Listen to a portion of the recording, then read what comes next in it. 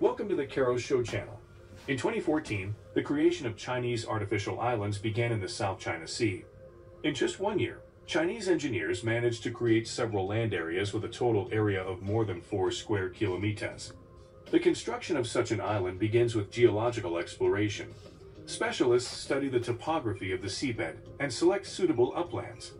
These can be submerged islands, underwater rocks, or coral reefs. Only after that building materials are brought to the selected site. This includes special concrete intended for hydrotechnical structures. Then special machines lift the sand from the seabed and spray it in the chosen direction until a sufficiently high area of land is formed. China washes giant sand masses on reefs and shoals, artificially increasing the number of islands. China's Asian rivals see this activity as an attempt to take over the entire South China Sea.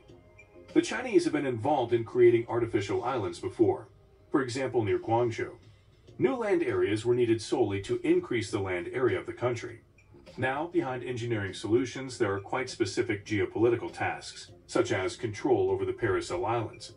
Formally, both archipelagos are considered neutral territory, but 6 states are fighting for the right to possess them at once: China, Vietnam, the Philippines, Brunei, Taiwan, and Malaysia. Every year through this part of the ocean, various kinds of goods worth more than $3 trillion move in one direction or another. The sea route connecting the Far East and Southeast Asia with the Indian subcontinent, Africa, the Middle East, and Europe was established historically, and its strategic value has only grown with the development of trade. But the importance of the South China Sea lies not only in its transit role. According to the Chinese authorities, its waters hold phenomenal hydrocarbon reserves that have not yet begun to be exploited. Although oil was first discovered there in 1968, estimates of the possible volume of hydrocarbons vary. The Ministry of Geology and Mineral Resources of China claims it could be as much as 18 billion barrels of oil, although other sources indicate the hydrocarbon potential of the sea is more modest, ranging from 1.1 billion to 11 billion. The third factor determining the importance of the South China Sea is its use as a food source. Seafood has always played a key role in the region's traditional cuisine, and the waters here are particularly rich in it. The economies of most countries in the region are directly dependent on the smooth functioning of trade lines across the South China Sea. For example, Japan receives about 80% of all energy imports through the South China Sea. The figures concerning the People's Republic of China are also impressive. About 60% of the country's total foreign trade is tied to this part of the world ocean, and therefore the attention that China pays to it and its role there is logical and understandable. On the one hand, China is trying to diversify the logistics of its exports by developing both land and combined deliveries of its goods to the most important areas for its economy. On the other hand, Beijing, of course, is not going to refuse sea transportation, investing in foreign ports in strategically important parts of the world. The 21st Century Maritime Silk Road, which includes long-term infrastructure initiatives in which China is ready to invest billions of dollars, is a key component of their well-known plan, One Belt, One Road. In this regard, ensuring its own security in the South China Sea has become a matter of principle for the country. But the main means for this has become a number of disputed territories that have existed in these waters for decades. Of course, the existence of several archipelagos of small islands, atolls, or even just coral reefs in different parts of the sea was no secret to anyone. However, all these Paracel Islands and the Spratly Islands, barely protruding from the water, covered with sand and shrubs, acquired real value only in the 20th century. In May 1939, they were occupied by the Japanese Empire, using some of them for military purposes. After the defeat of Japan in World War II, realizing the growing importance of these 250 patches of land, the total area of the Spratly is less than 5 square kilometers, and the Paracel Islands 7.8 square kilometers. The countries of the region became seriously interested in them. The problem was that their status and ownership were not settled after World War II. Against the background of the just-ended planetary conflict, these territories seemed too insignificant, but it soon became clear that they were ready not only to argue for them, but even to fight for them. In the second half of the 20th century, the states surrounding the South China Sea found themselves in tense relations with each other. On one side was China, a country that was building communism, but had fallen out with the second center of power in this ideology, the Soviet Union. And on the other side in the orbit of influence was Vietnam, united after the end of the Vietnam War. The Philippines was an American ally. Indonesia at various times in its history sympathized with either the socialist camp or the world of capitalism. Malaysia's ambitions also grew as it developed rapidly economically. There was also the factor of Taiwan, which China has always considered an integral part of. Against this background, it is not surprising that it was in the South China Sea, with all its islands, that it was not clear who belonged, that the interests of regional states, as well as the superpowers behind them, clashed. The only country that could afford to claim almost all the islands was China. In its policy in the South China Sea, the People's Republic of China was guided by the so-called Nine-Dash Line. The origins of the Nine-Dash Line can be traced back to the mid-20th century. The line first appeared on a map published by the Republic of China government in 1947, which was then under the leadership of the Kuomintang Party. The Nine-Dash Line is a demarcation line used by the People's Republic of China to claim territorial sovereignty and maritime rights over a vast portion of the South China Sea. It consists of a series of connected dashes or line segments that enclose an area encompassing roughly 90% of the South China Sea.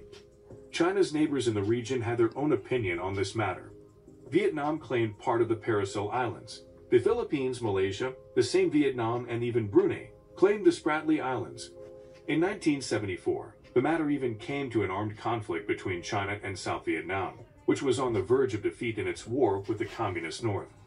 The result of ship skirmishes, during which there were human casualties, was the establishment by the People's Republic of China of control over a number of disputed territories. For a long time, China lagged behind in the military development of the controlled islands, limiting itself to the organization of observation posts and the presence of small garrisons. But in the 2010, there was a fundamental change in China, at its usual pace in 2013, moved to actively convert these pieces of land into bases, which were designed to ensure control over the entire sea area.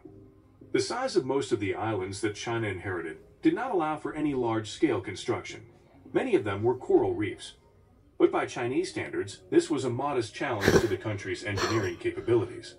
Essentially, China embarked on a significant expansion of the territories under its control. The algorithm was very simple.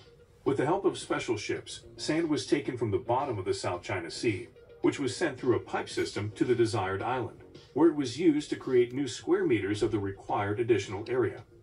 The official reason for the creation of such lands was to improve the working and living conditions of the people living on the islands. It was supposed that with the help of the newly created infrastructure, it would be provided shelter, navigation assistance, better weather forecasts for the fishermen and sailors of the merchant fleet. At the same time, convenient deep harbors were created, the coasts were strengthened against storms and typhoons, and 3 full-fledged airfields were built in a short time. Hundreds of vessels were involved in the work, and the flagship was the giant Shenjinghao, Asia's largest dredger. The result was impressive.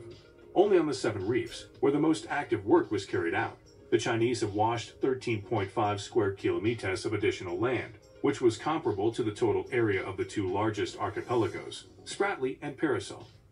The humanitarian aspects of creating such a colossal infrastructure most likely were only of additional importance. Thanks to this project, China first of all received new naval bases, including those of military importance. Experts who have analyzed the available satellite images claim that the alluvial territories contain not only the airfields mentioned above, but also communication centers, radars, air defense systems, as well as missile attack warning systems. It is obvious that thanks to these largely artificial islands, China expects to secure its trade routes in case of possible military and political crisis. Considering that the South China Sea plays a key role for the economy of the entire planet, according to experts, up to a quarter of all world trade somehow passes through it, the issue is already becoming global.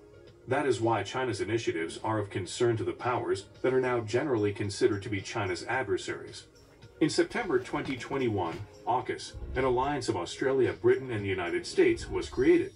Within its framework, as it is supposed, Australia will be able to build its own nuclear submarine fleet, and the alliance itself is positioned as an instrument of deterrence of Chinese activity in the area of the South China Sea.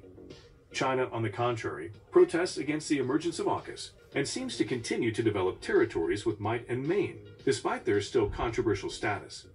Vietnam is also engaged in similar activities, only on a more modest scale. As usual, nature has suffered most from all these geopolitical maneuvers. But the fate of destroyed coral reefs against the background of what is happening in the world worries only ecologists. Other people of good will can only hope that the mutual demonstration of weapons, the U.S. regularly and defiantly sends its warships to the waters of the South China Sea, will not lead to another hotbed of international tension on the world map. If you enjoyed this video, don't forget to like it and